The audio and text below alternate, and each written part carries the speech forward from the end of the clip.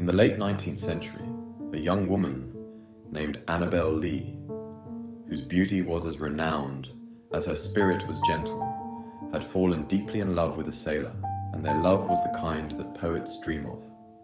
However, fate dealt them a cruel hand. Her beloved was lost at sea, leaving Annabel heartbroken.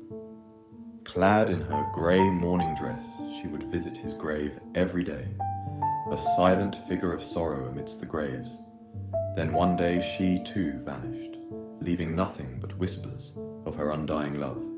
On moonlit nights when the moss-draped oaks cast long shadows across the graves, the lady in grey is said to appear, her presence almost palpable in the cool night air.